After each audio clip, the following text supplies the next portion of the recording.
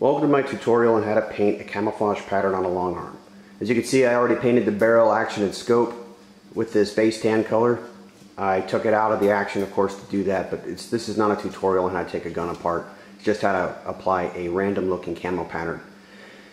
One of the things to remember when you're painting a firearm like this is we're not trying to make it look like a beautiful piece of furniture. We want it to look like it doesn't belong in your house, it belongs out in the field. I want it to blend in as much as possible, and I'll show you a way to achieve that. There's lots of different ways to do this, so don't look at this like the end-all be-all, but this is just a method. It's very simple, it's very quick, and it's cheap. I'm using 3 different colors: green, tan, and brown. As you can see, I already painted it the tan color, so I don't have that can up there. But it doesn't matter what kind of paint you use as long as you're going with a flat finish. And pick your colors according to where you're going to be. I'm going to use the brown over the tan and then the green over the brown, and then I'll add the clear finish on top of that. It's a satin finish, so it's non-reflective, but you want to put that on there to protect your paint from the inevitable scratches that are going to happen if you're out using the gun, which you probably will be if you're even watching this video. Scratches are okay, but you want to minimize how much that happens. It's rare that somebody completely ruins their paint job out there and has to reapply the paint. But you want it to hold up as much as possible. And if you're watching this video, you probably find this thing to be kind of fun. I did not record myself masking off the scope. That's a very tedious process. I did use some silicone in some places that I applied with a tiny little applicator on places that were just so small that masking them, I'd still be masking it. It would have taken me 2 hours to mask that scope off. Totally personal preference. Remember, it's supposed to look random. It's supposed to look somewhat imperfect. So if you're going for that perfect Gucci look, don't do that. Take the time to mask it off, appropriately, if you want to use that word. What I did, I think, is going to work perfect for me. I stuffed a couple of rubber gloves down inside of that sunshade, so I don't have any risk of actually getting any spray on the lenses themselves. And on the back there, it's got quite a bit of tape, so the optic itself is nice and protected. So as far as the pattern goes, I'm going to utilize a technique that has been used by many people before me. A very, very cheap stencil that a lot of you probably have in your garbage cans right now, and that's an avocado bag. I cut it open.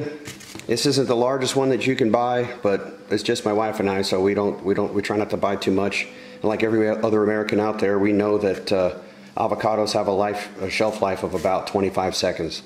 So we only buy a few at a time. But you take it, I like to fold it over on itself because the squares are actually fairly large. If you fold it over on itself, it'll give you a bit smaller of a pattern, which is what you're looking for because we're going to be hitting it with a couple of different colors. All right, I'm just going to lay it over there like that, and we're gonna dust it. I might apply a little bit more than a dusting, but for the most part, we're just going to dust it. We're not trying to get the coverage that you would get on a piece of lawn furniture or something nice that's going to go in your house. A piece of furniture equipment that you're refinishing. We want this to look as random as possible, even though we're using a stencil. If you want to go really random, it takes a lot of tape, a lot of time, and a lot of cutting. There is another way of doing it, but this is just quick, down and dirty. Painting it in this method, I'll be able to go out and shoot this gun in just a couple of hours.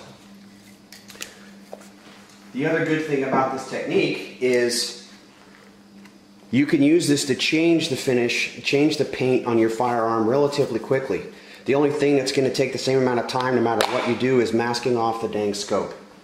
There's also certain places on the action where you really don't want to get any paint, so just be judicious with how you aim. Right? I'm going to start off with the brown because the brown is very dark in this case, and I don't want to overuse the brown. But it'll help offset and blend together the two different shades of this tan here, because right now, even though it's no longer a black gun and a tan scope and a tan stock rather, it's still fairly noticeable. Right? I already shook the can before I started the video, so I'm just going to give it a nice little dab there, and that's it. And you can see the cool guy pattern that's already starting to emerge. I'm just going to keep moving this down and add a few more sprays all the way down. All right, I'll be back when I finish that on this side of the gun. All right, welcome back. So as you can see, that camo pattern actually came out pretty good. and it's almost tempting to leave it just like that because it actually looks pretty nice. I've already achieved the effect I'm looking for, but I do want a tad bit of green in there because of where I'm going to be shooting this gun. So, word of the wise, in between colors, you want to wash your stencil. Do not wash it in the kitchen sink, especially with dishes in it, because you will get paint in there. Put some warm soapy water in another sink. Hopefully you've got one like me. I've got just a wash basin in the laundry room. Fill it up with some soapy water and scrub it pretty good. Being gentle at the same time because it will start falling apart. Make sure it dries really well, or it'll leave nasty marks on your bottom of your sink. But also, if you don't wash it in between coats, it'll leave nasty marks on your weapon as well, because the paint is building up on that thing the whole time. And believe it or not, you use a lot more paint than you would think. Even though I just dusted it on there, the overspray is pretty good, and most of the paint, believe it or not, is being caught by your stencil. As you can see, there's a couple places where I got a little bit more brown, like overspray off to the side of the stencil, and that's totally fine, because it looks irregular, and that's what we're looking for. So I'm going to start again with the green and work my way up. We'll see what that looks like. By the way, off camera, I did stand the weapon up this way and spray it across the top. You want to do that as well, or you'll have a very distinguished line of no paint across the top, which looks quite funny. It doesn't in any way match the effect that we're looking for. All right, I did put on a glove, by the way, because I realized I was painting my own hand. So take a couple of test sprays off to the side. That's it. That's all she's going to get.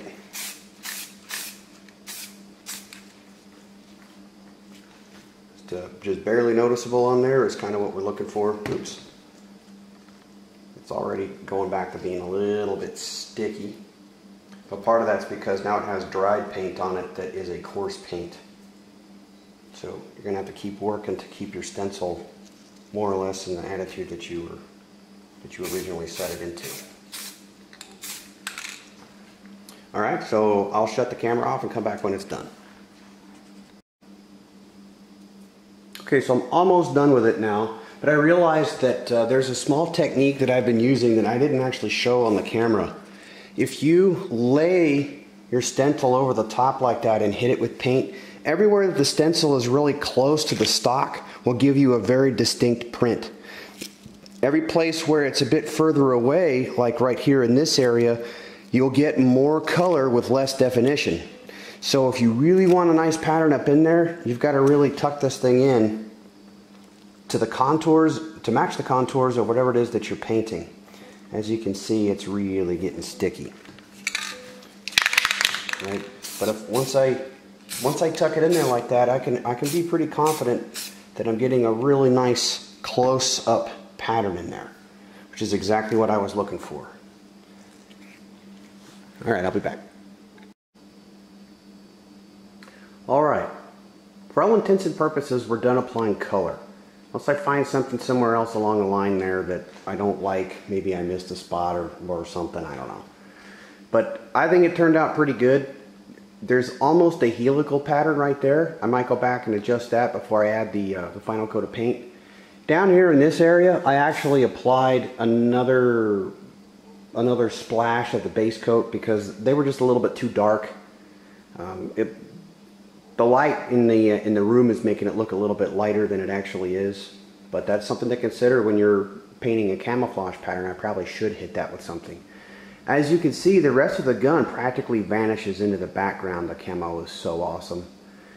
That's a joke. But I'm going to let it dry for at least an hour before I add the clear coat. I might even let it dry a little bit longer than that. It's not a gloss finish, so the orange peel effect I'm trying to stay away from probably won't happen. And I've been pointing out that it doesn't have to be perfect because it's camo. But the thing to keep in mind is that we want the paint to stay on the gun as long as possible, and that orange peeling will actually pull it off of the gun. And when that happens, you can't put it back. You got to scrape it off and kind of start over in that particular area. different schools of thought about when to take off your masking, before or after you add the clear coat. I don't really care what you do. There's a right way or wrong way, I suppose. I don't know what the right answer is. I'm going to leave it on. Anytime I spray stuff on there, I'm going to leave all the masking stuff on. The firearm itself already has a weatherproofing finish on it, so does the scope. So I don't, to me it's 6 one way, half dozen another. But I'm just going to leave it on there because it was a giant pain in the neck. And the other thing for me is that taking the masking off is almost always the last step.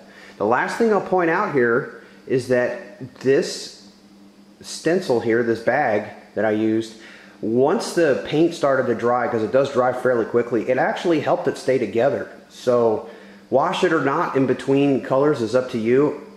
I went back and added a couple touches of brown here or there where the pattern was uneven, and I didn't wash it. I just let it dry a little bit so that it wasn't leaving big clumps of paint on the gun when I laid it down, and it worked perfect. And right now it's almost hard, I guess you could say.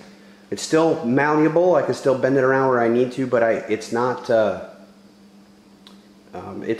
collapsing on itself, and it still leaves a fairly random looking pattern. So overall, I'd say it was a great success. I hope you guys liked this video, and if you have some better or alternate methods, or even just using the simple thing, feel free to comment. But remember, I'm not claiming that this is the end-all be-all, the only way to do things. This is just a quick and easy way. I've been working at this for maybe 30 minutes, not counting taking the gun apart the first time, masking it off. That probably took me an hour and a half or so to get all that stuff done. But the actual paint application here for the camo pattern, half an hour tops. I've only turned the camera off so that you didn't have to be bored watching me slide the whole thing around. Nobody wants to watch that. So, all right, thanks for watching.